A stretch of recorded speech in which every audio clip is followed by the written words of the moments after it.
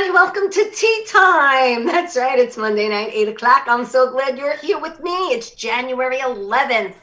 And I'm going to talk about my weekend really quick because, we're not doing too much these days. But pretty much over the weekend, I basically took all my Christmas decorations down. As you see, my Santa and my Mrs. Claus and my tree's gone behind me. So I'm just glad, I got to put everything away. And now, we could get ready for more holidays coming, like Martin Luther and presidents, and people are going to have off from work. And I know everyone's looking forward to when their next day off is.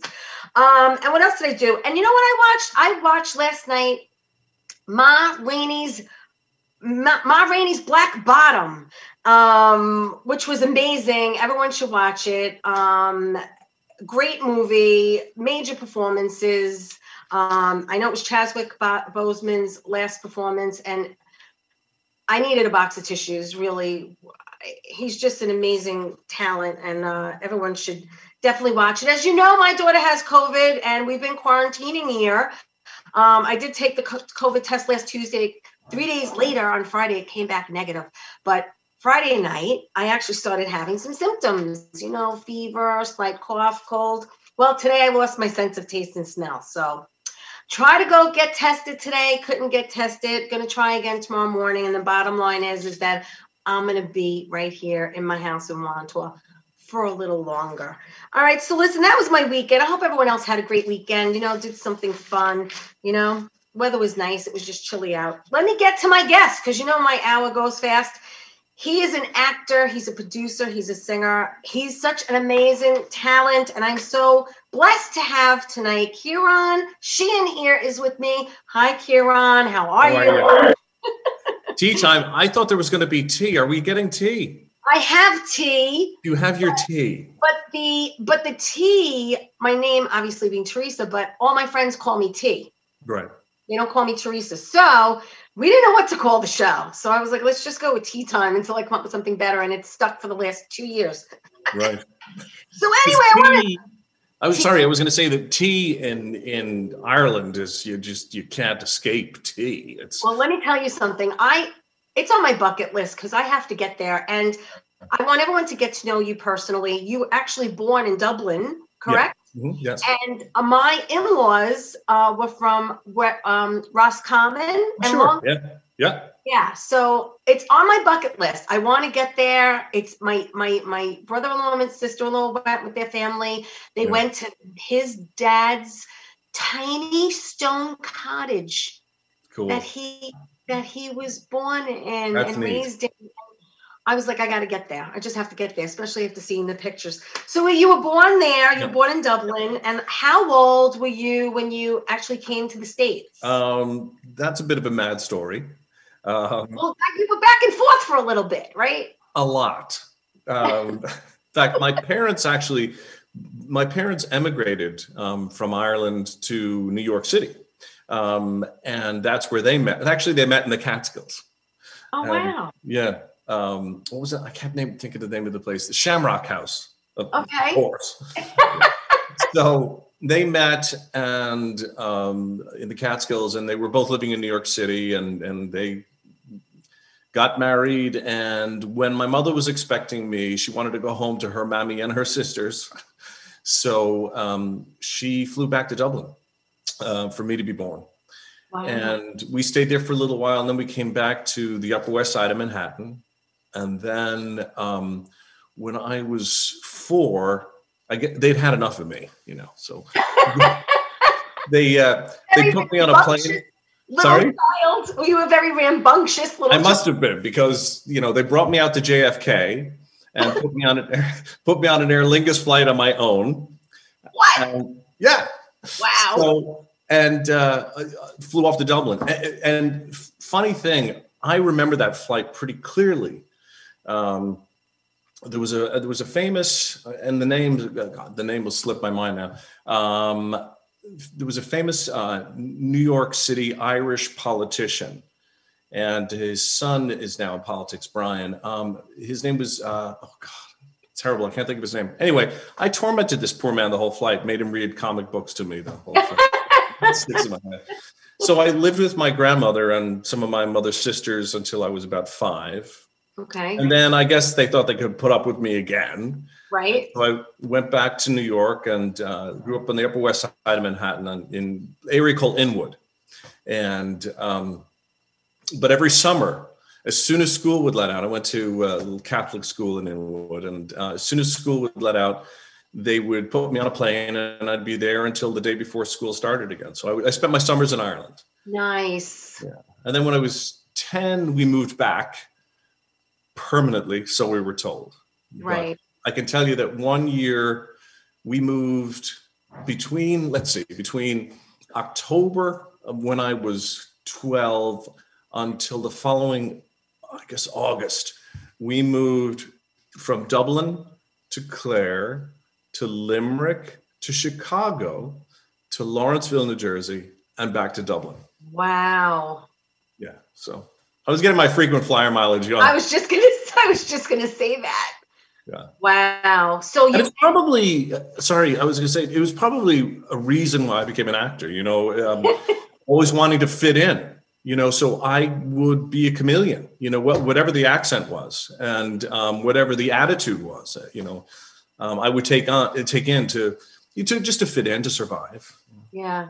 So did you end up in Jersey? Did you go to school? You went to high school. Where'd you go to high school? You went to, oh my goodness, why can't I read what I wrote? You went to Notre Dame High School? Notre Dame High School in Lawrenceville, New Jersey, yeah. And it is in Jersey, because I was trying to locate it, and it kept coming up Connecticut. I'm thinking, I don't think that's right. No, yeah. Near in Lawrence, not too far from Trenton, New Jersey, yeah. And how did you do in high school? Were you involved in like the chorus or sports or plays or anything like that? Well, in Ireland, my passion had been rugby. So there was none of that. And musically, when I was in Good Shepherd in Inwood, between 2nd and 5th grade, I was in the choir. And the only reason that I was in the choir was because I wanted to be on the altar. And I didn't understand that the choir wasn't the altar boys. I just wanted to be an altar boy. And so they say, who wants to be in the choir? And I'm like, yeah, I'm in, man, I'm in. And so they're like, come down to the sacristy after school. And so I get down there and they said, okay, sing this. And I'm thinking, when do I get on the altar? Ring the bells. And they sing this. And then the priest pulls me aside. He said, can you read this? And I said, shh, I think so. So he hands me music to start singing in Italian and in German. And next thing I know, I'm in this choir. But then I'm also in this sort of little special group within the choir that would travel around New York City, singing in hospitals and nursing homes. Oh, wow. And I finally got to be an altar boy. But as soon as we moved to Ireland, I stopped singing completely. And then came back in the middle of freshman year of high school here. Uh-huh. And I had been in an all boys school, one of these nose in the air places, where we played rugby, and suddenly there were girls. And I was like, this place is great. There were bosoms to be found. So, and they had handbags. And I was like, wow, that's crazy. They're so sophisticated, And then, and I'd always been done pretty well in school. So that I didn't really do much of anything other than my honors classes, my AP classes and all that stuff until sophomore year of high school. And my best friend in high school, I was over at his house and he had a little band and he said, can you sing at all? And I said, yeah, I sang in the choir between, 2nd grade and 5th grade. He said, I'm trying to learn this song. It was Crocodile Rock by Elton John. Oh, yeah. So he said, can you sing this? I said, yeah. So I knock out a couple of bars. He puts his guitar down. He goes down the hall to his sister, who was the bass player in the band, and did most of the singing. And he said, Brenda, you're not the lead singer anymore. So that started that. Wow. Yeah. And I had no interest in theater or anything like that in high school. Well, after high school, you actually went to Rutgers, correct? College, and you wanted to major in, or you wanted to study electrical engineering. Yeah. Mm-hmm. Yeah. But that didn't really happen, right? No, I was an electrical engineering major. Oh, you did major in electrical engineering. And after school, you basically was working as an electrical engineer? No, I actually, so I was an engineering major. And when I got to Rutgers, I in high school, I'd taken all these AP science and math classes. And so when I got to Rutgers, it was the same thing all over again. I thought, oh my God, I can't do this for the next 40 or 50 years. I'm going to go out of my mind. And I really wanted to sing. My parents were very, very against it. Very against it. Like, we will murder you, you know. So. Yeah. But I said, listen, I can't do this. And I dropped out and I joined a heavy metal band. And wow. Yeah. So. Yeah, I was just going to ask you what your first band was. It was a heavy metal band. Do you remember the name of the band? Do you remember? Oh, there were a couple of crazy names. Travesty, Stormtrooper, you know, anything bloody stupid, you know. And did you play a lot in Jersey? Yeah, we played like the Stone Pony down in Asbury Park, which is a pretty famous rock club. We did those sort of things. It was it was a metal cover band, and we were just having a great old time. And I didn't know what I was doing with my life. In fact, that sort of took me into my 20s, and I got into a very sorry. You were having fun and living the life that you wanted to live. It's very hard to go against your parents, especially, you know, you being Irish and the Irish Catholic thing. And I'm 100% Sicilian, and growing up with a very strict dad and me telling him, listen, I want to go to high school performing arts. And he looked at me like, not happening. It's just not. And my mother's like, you're not traveling to the city. And I was like, I looked at them like, well, I couldn't understand what the big deal was to them. I mean, now, you know, I'm a parent now. I get it. Yeah, exactly. You worry your entire life.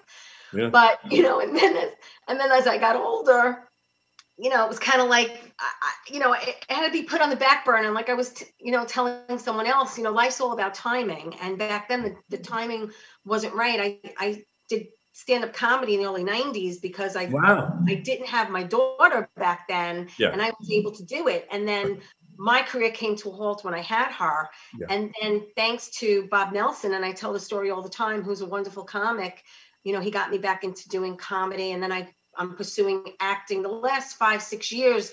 So it's never too late. That's the bottom line to everybody who's watching. It's never too late to pursue your dream. I said, I don't care if I'm 90 years old and I've fallen and I can't get up, or where's the beef? Something's going to happen. Do you know what I mean? It has to, because it's out there in the universe.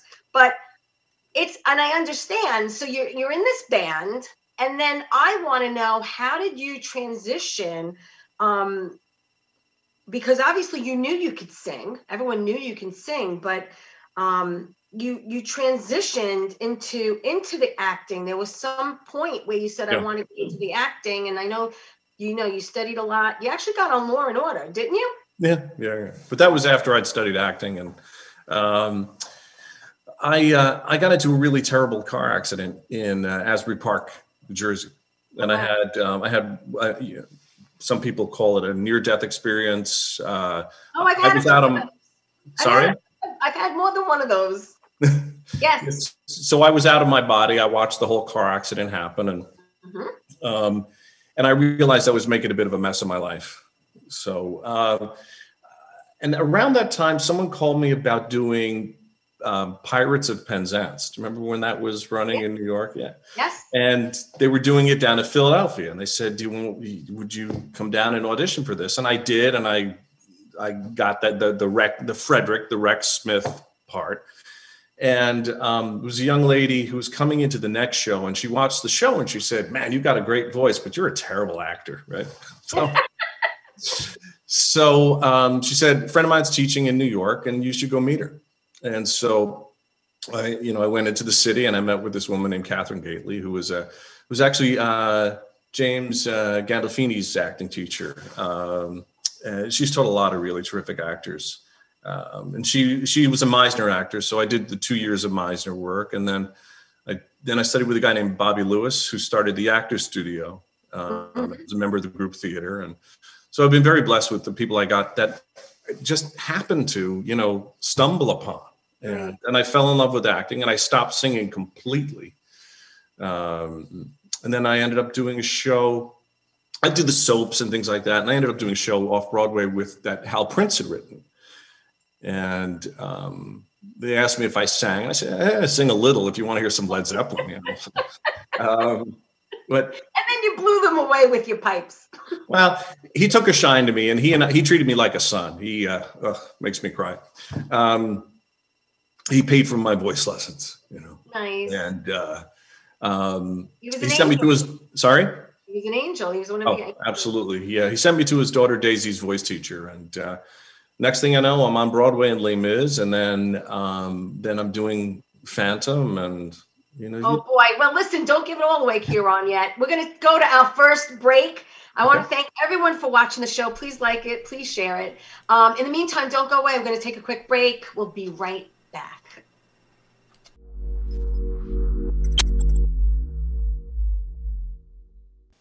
Fortunato's Pizza and Restaurant is located at 719 Hawkins Avenue in Ronkonkoma. They're open 7 days a week from 11 a.m. to 10 p.m. You can find them on Facebook and Instagram. They do free deliveries to Ronkonkoma, Lake Ronkonkoma, Lake Grove, Center Reach, Nesconsin, Holbrook, and Selden. And they do catering for all occasions. Remember, mention Tea Time and get 10% off your entire order.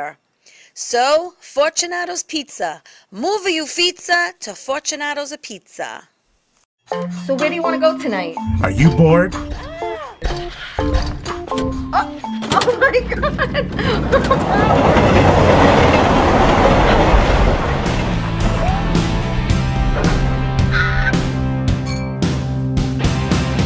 Hold on tight. We're going to Coasters. Coasters Tavern is located at 487 Newbridge Road in East Meadow. Their number's 516-557-2222. Well, hi there, Teresa. It's John York from General Hospital. I am just checking in because apparently you have a great talk show called Tea Time on Strong Island TV. I want you to have continued great success and have a lot of fun. It sounds like you're having a lot of fun. And that's pretty much the key to everything, isn't it? So continued success. I'm proud of you. Have a great day, Teresa. Bye.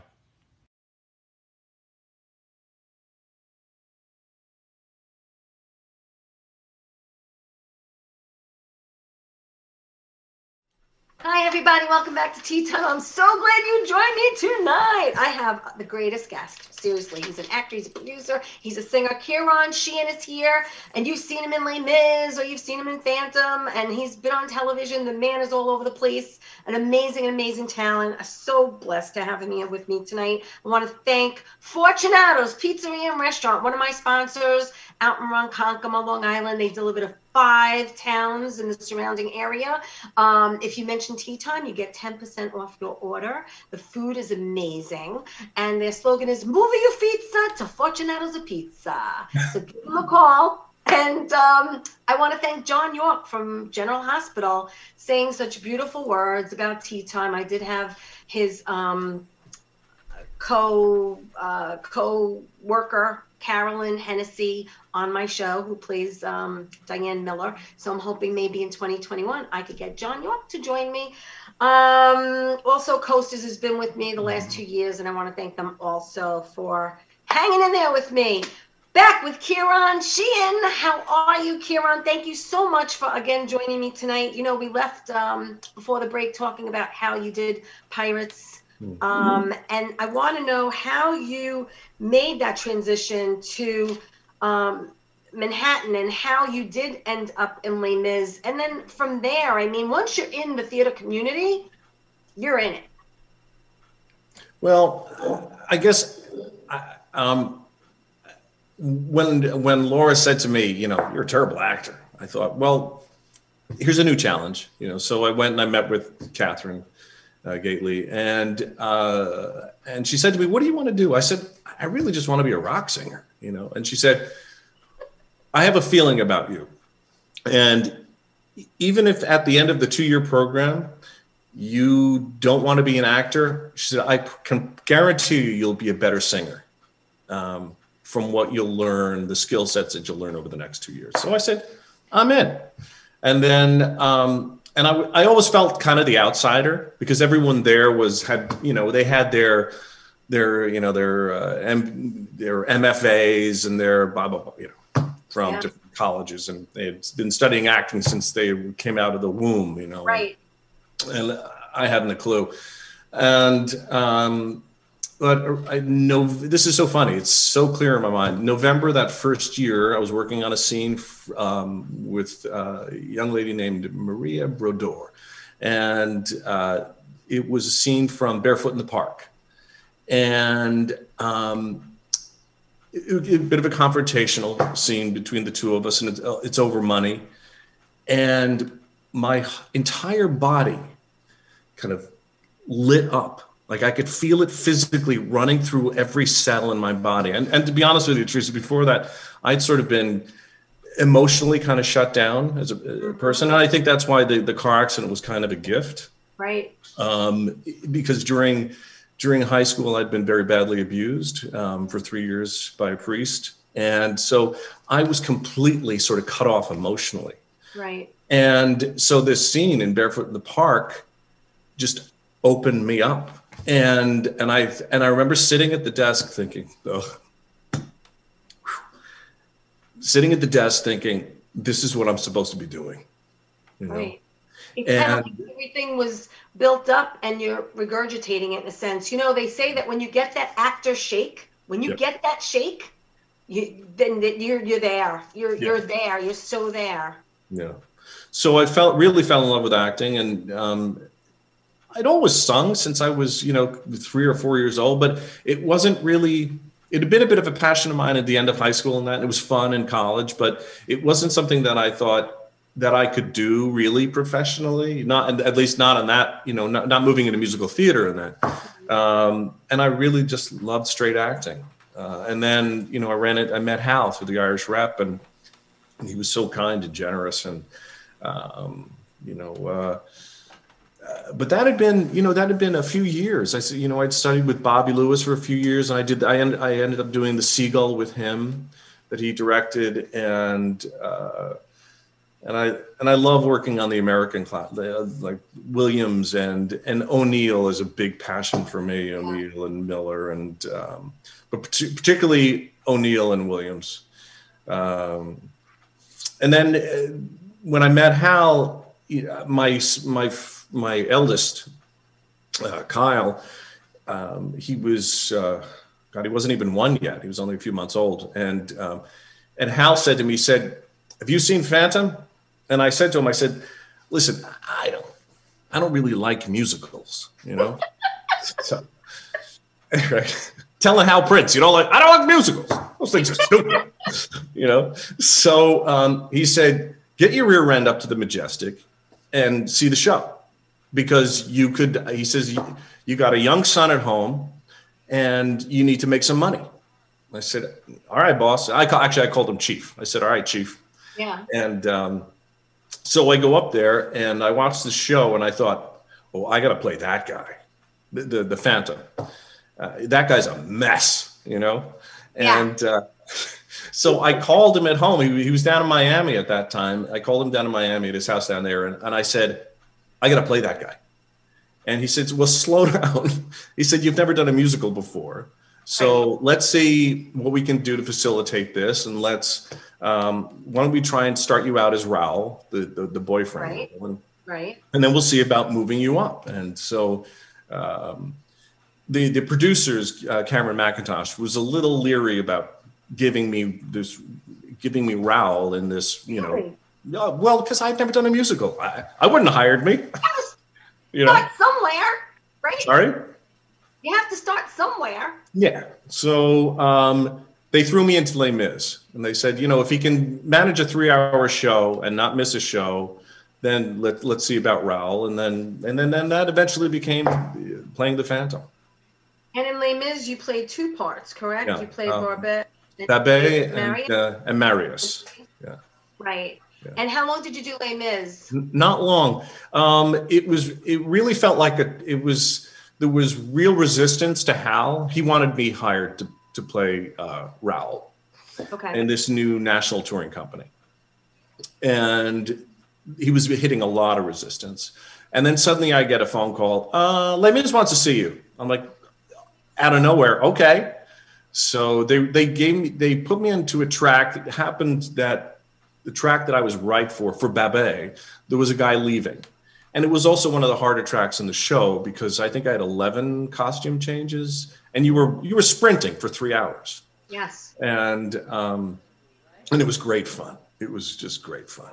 And so I went into Les Mis, I would say in July, and then I started rehearsals for Phantom I started rehearsals October 19th, the day after my son's first birthday. That's how I remember. Far from your birthday, because your birthday was 23rd, right?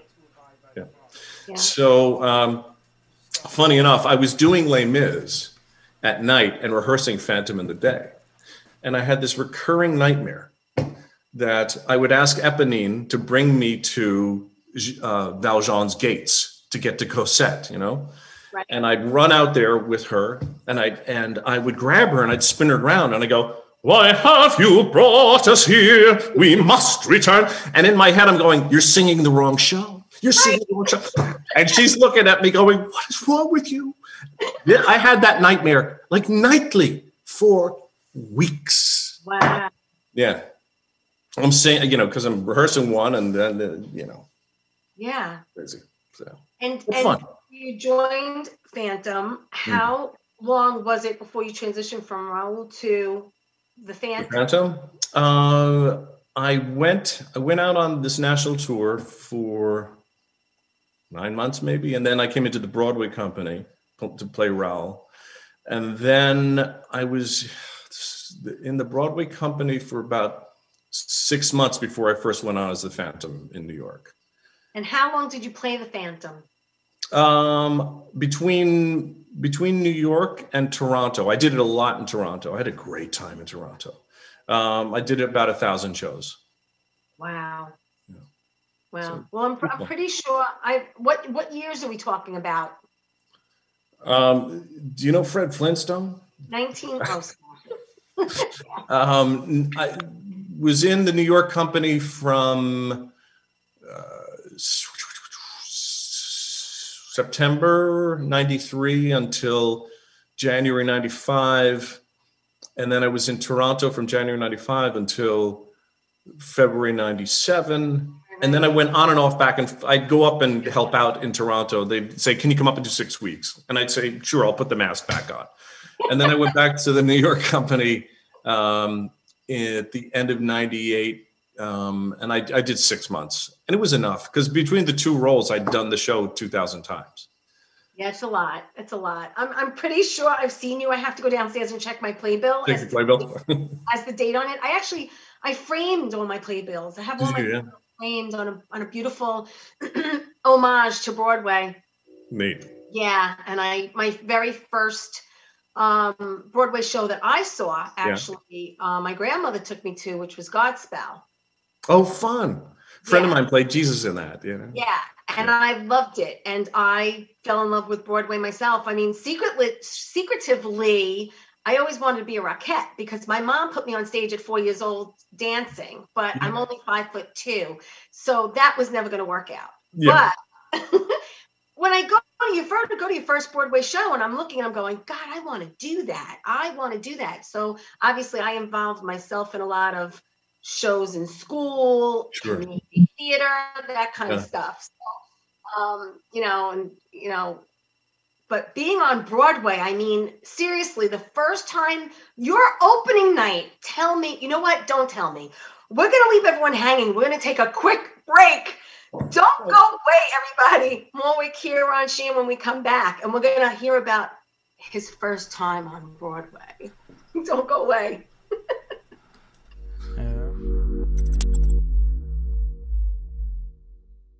So where do you want to go tonight? Why don't we go to Coasters? Oh, cool. I heard it's a great place. Let's check it out. Yeah, definitely. All right.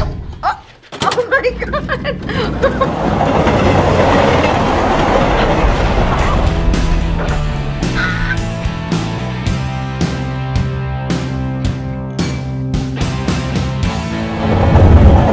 Coasters Tavern is is located at 487 Newbridge Road in East Meadow. Their number's 516-557-2222.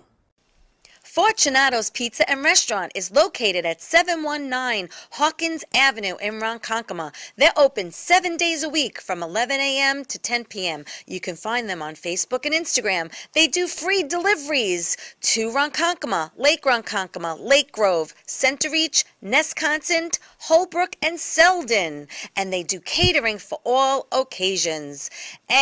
Remember, mention Tea Time and get 10% off your entire order. So, Fortunato's Pizza. Move you pizza to Fortunato's a Pizza. How you doing? It's Sal the Voice Valentinetti.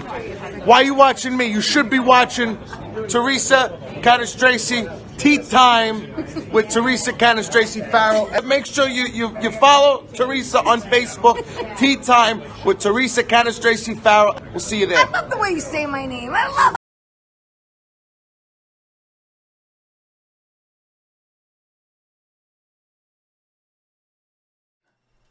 Hey everybody, welcome back to Tea Time. I'm so glad you could join me tonight. You know, I'm so blessed tonight to have on actor, producer, singer Kieran Sheehan is here with me. And, you know, we talked about Les Mis and we talked about Phantom. And right before we went to break, I wanted to know how it felt.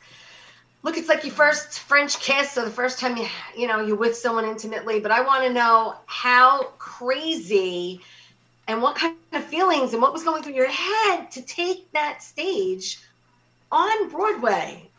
You know, it's so clear to me. It's very clear to me because the opening moment for me was as one of the guards over the chain gang, you know, and they were all on the ground, you know, look down, don't look him in the eye, you know. Oh God, I could listen to you forever. I just can't. I've seen both shows and I love them immensely. Dad. Shut up.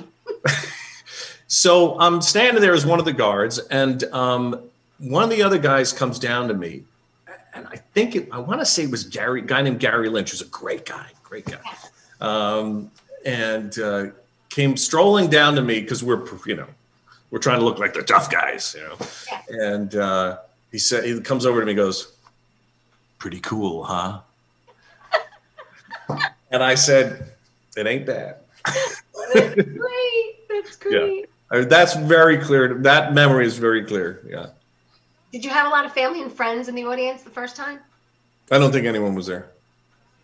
What? I don't think anyone was there that I knew. Really?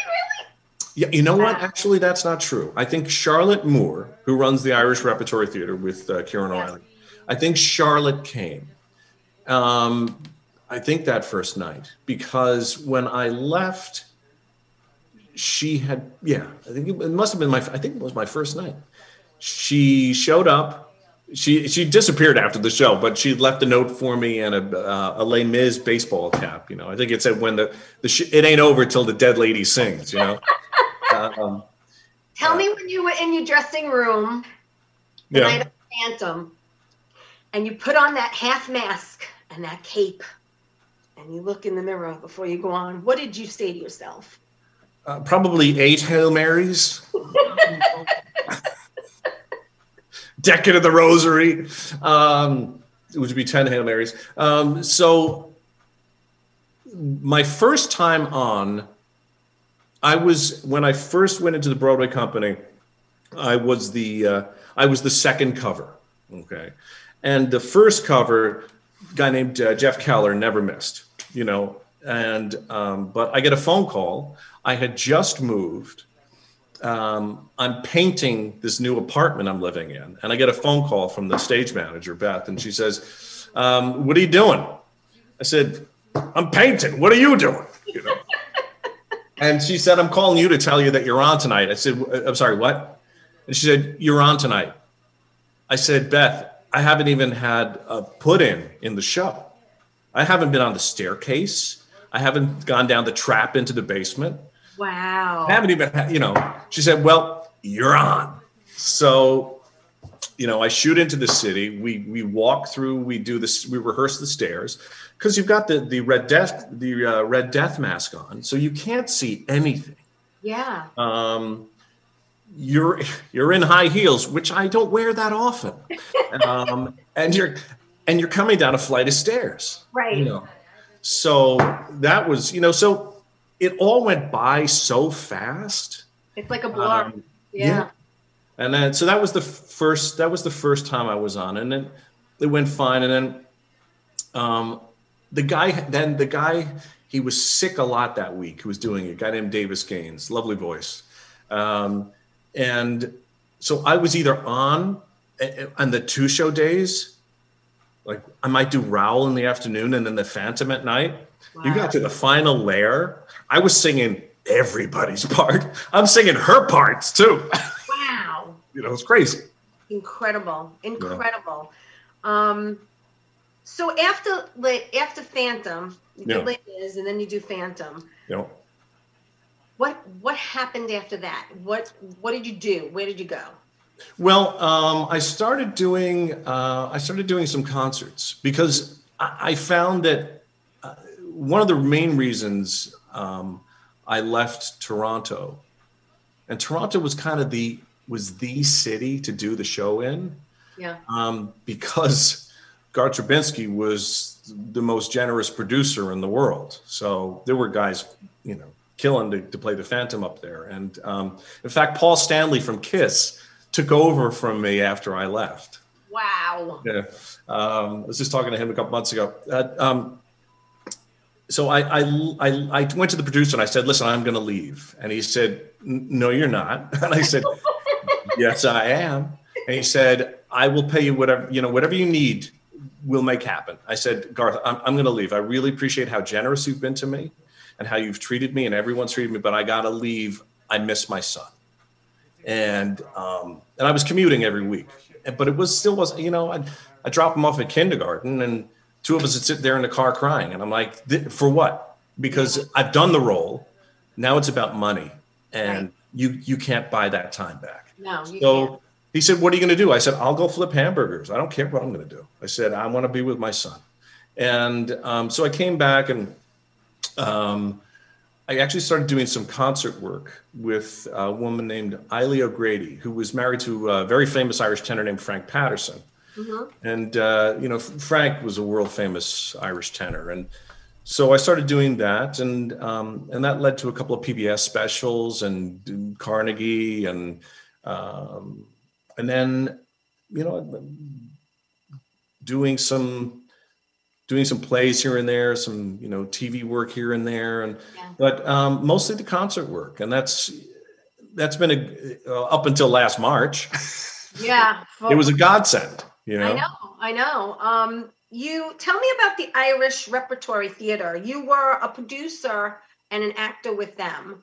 Well, I never produced anything with them. Okay. But I did help create the show The Irish and How They Got That Way by Frank McCourt. Okay. Frank, the Irish Rep does an annual benefit every year, and Angela's Ashes was everywhere. And so Charlotte asked Frank to write a show for us to do. And so he came up with this sort of tongue-in-cheek little bit of history for us to do. And we did that, I don't know, at the Schubert or one of the Broadway houses. And Kieran called me the next day, and we were going somewhere, Kieran O'Reilly. And he said, what'd you think of that thing last night? I said, I think it might have legs. I said, if we throw up some videos and add some more music to it, I think it could be fun. And then they ended up PBS ended up shooting it, and it's actually that piece is run all over the world. Wow. And I did it for about, I guess nonstop for about 6 months. And then we did it in Boston for a little while, and it was fun. And they're like family. The Irish Rep is a second home for me. That's nice. I want to talk to you about, we have a couple of mutual friends, and one of our mutual friends is writer and director Deborah Markowitz. And I had her on my show last year. Yeah.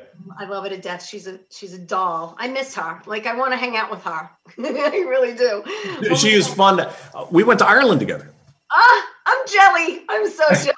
I ran a group to Ireland a couple of years ago, and her and John came on the on the trip, and we had a great time. Ever run another one, please let me know. Okay. But Deborah is a wonderful writer and director, and you were in a few of her her projects. You were in what's called The Choice. Yep. The Writing Room. The Waiting Room. Yeah, I last. Waiting. Yeah, that's okay. Yeah, I won a Best Actor award for that one last year at an international film festival thing, and then we finished doing another piece, a full feature-length film called The Only Woman in the World. Yes. So we're excited about that. Yeah. And you also did Couple of Guys. Is that like like a mini series or something? Yeah, absolutely. And in that one, she wanted me to use my Dublin accent, and which is a lot of fun. And he's a little classless and a bit of he's an over the hill woman. He still thinks he's a 25-year-old rocker, which I suppose, she's casting by type. But it was fun. It's fun. She's great fun. The funny thing is, this whole other side to me, this whole other spiritual side to me. And I have a lot of friends who are very famous mediums. I do some healing work myself. Yes. But the way I met Deb was she was having this acting class or audition class, And so I was there with a couple of friends. Yeah. And they hand off this scene. And I guess it was a cold reading. And I look at it and I'm like, are you kidding me? Because it's about sort of about mediumship. It's about talking to someone who's crossed over. Okay. And so I start this scene, and I tell you, Teresa, I'm an easy mark, So I'm reading this scene, and I start to lose it. Ugh. I'm talking to my wife who's passed. Yeah, right. And my two friends in the class start laughing, right? And Deborah's like, why are you two laughing? And they're like, you have no idea why that is so funny. And she's like, why is that so funny? She said, well, he's friends with a guy named James Van Praagh. And then she was like, calls me the next morning, you know James Van Praagh? I'm like, yeah, I'm going to go do a thing with him next week. You want to come? And her and John came, and we all became really great pals. That's nice. That's a great story. I do. I love her. I hope in the future to get to work with her. We also, actually, you were also in Honor Amongst Men. Yeah. Which everyone can see now. And that's a Fred Carpenter film. Yep. And I actually did a Fred Carpenter film myself. It was called Confessions of a Hitman. And I play I think I played a hooker. Yeah, I played a hooker that gets beat up. Nice. So much fun. So I love working with Fred too. And Honor Amongst Men, tell me about that, because Joan Jett's in that too, and Ed Asner, and Joan and I. Well, Deb actually cast me in that as well, and she said, "You're going to be doing this scene." She said, "It's a really dysfunctional relationship between you and Joan Jett." Right. And it's funny because we're in the trailer hanging out, and all Joan wanted to talk about was Ireland, because her real name is Lawler. Right. And her family is from the west of Ireland. Right. And Mr. Rock and Roll, all I want to talk about were guitars and rock and roll. So it was, but we had fun. We had a lot of fun. And I've shown that scene to a few people, and they're like, we don't like you like that. That's not nice. But you know what? That's a good thing, because that just goes to show that you've got the acting chops, and people, you know what it is? It's like when you're playing a villain and people like, you're like so not nice, you're not a nice person, but it's a compliment, because you're believable, so it's a good thing. And you don't want to get pigeonholed and, always being the nice guy, it's nice. It's more fun to play the other guys. That's why I love playing the Phantom. Exactly. Exactly. And then she cast me in another one, a sci-fi thriller opposite Sean Young. So that was, you remember Sean Young from Blade Runner and No Way Out? And yeah, which one was that? Oh boy, Remember? The title, it slips my mind at the moment. Okay, don't worry about it. But listen, when we come back, I want to talk about some other things that you were in. This is going to be my last commercial break. I want to thank everyone for watching the show. Shout out to my girlfriend Grace and hello Florence and Kristen Tinsley and everybody watching. Like it, share it. We're going to be right back. Don't go away. More with Kieran Sheeran. Oh, no. I got tongue-tied. You see my teeth fall out? Kieran Sheeran when we get back, people. God.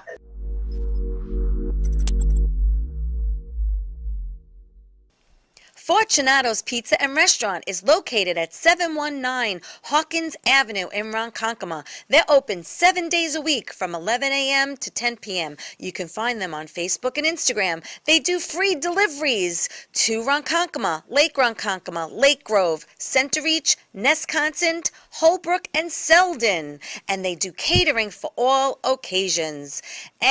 Remember, mention Tea Time and get 10% off your entire order.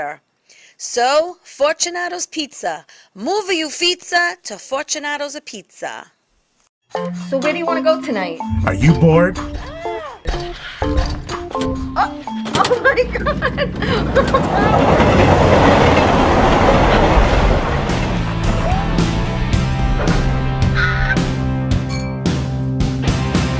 Hold on tight. We're gonna coast this. Coaster's Tavern is located at 487 Newbridge Road in East Meadow. Their number's 516-557-2222.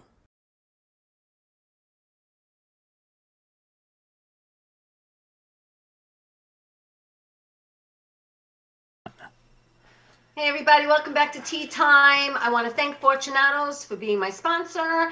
They're located in Ronkonkoma. If you mention Tea Time, you get 10% off your order. The food is delicious. Give them a call. Remember, move your pizza to Fortunato's a Pizza. I want to just thank everyone for watching the show tonight. I want you to like it. I want you to share it. We're back with Kieran Sheeran, who's an actor, producer, singer, Les Mis, Phantom, movies, television. He's done it all.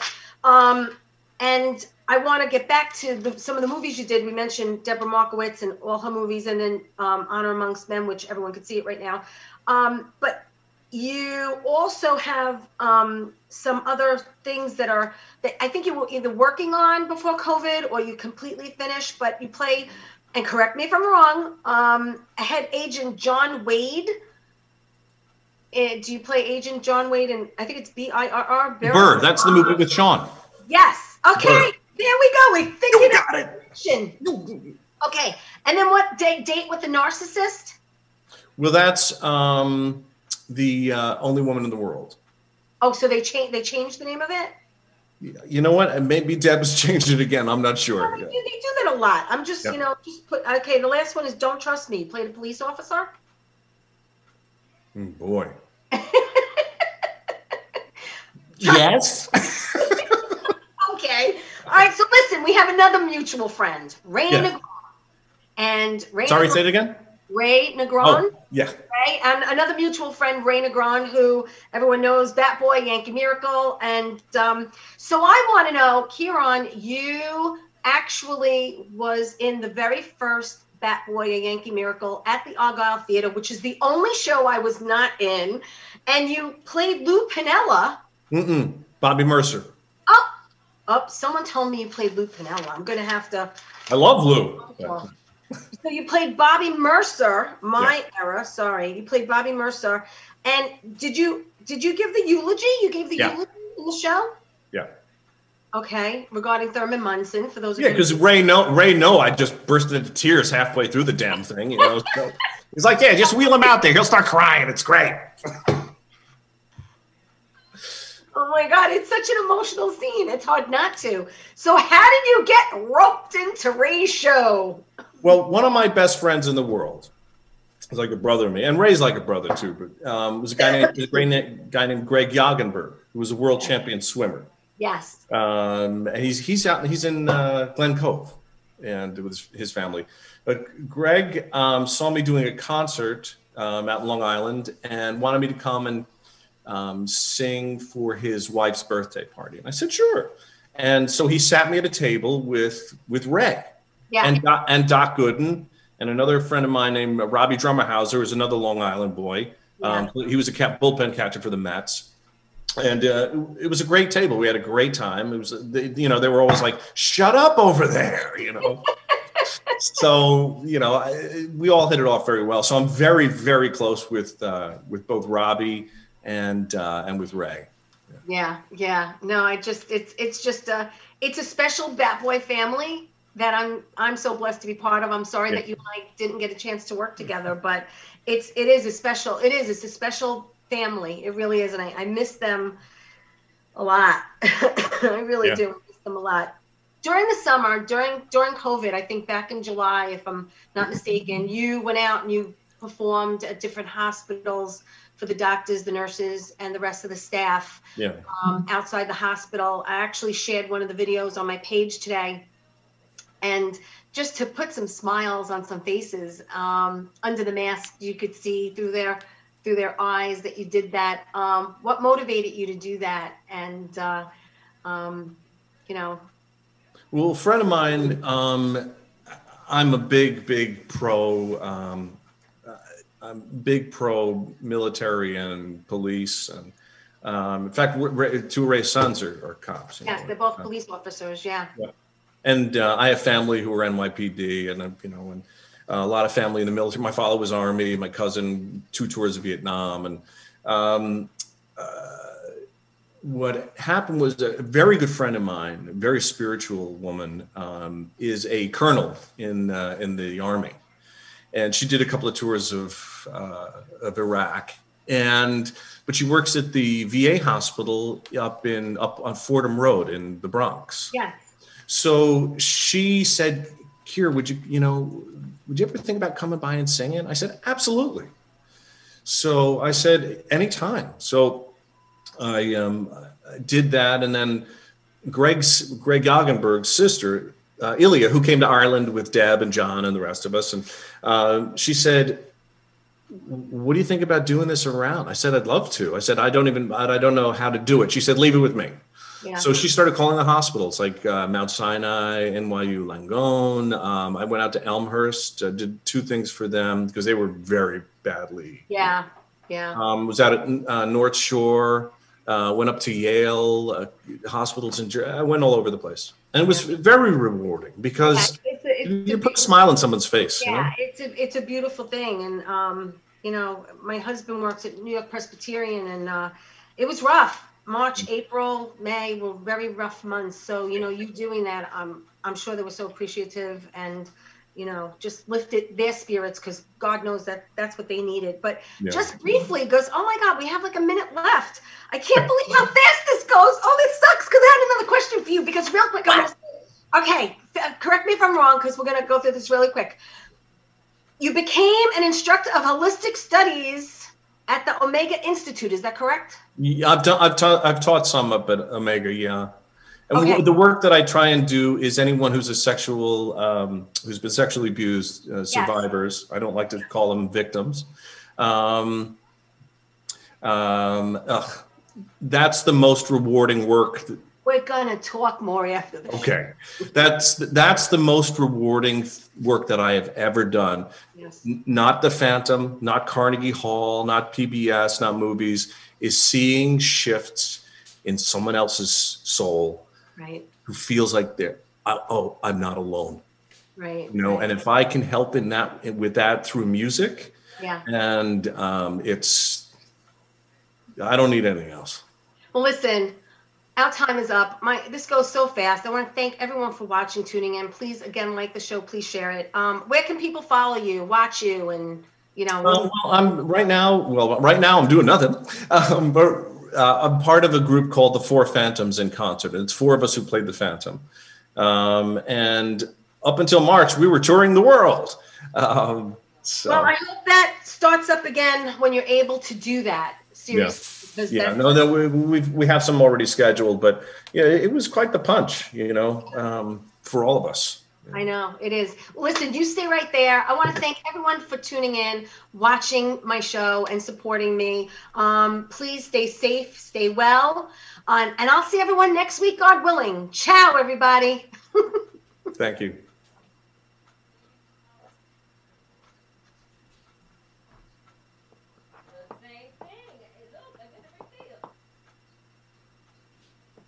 Bobby, are we out? Hello? I don't know what happened.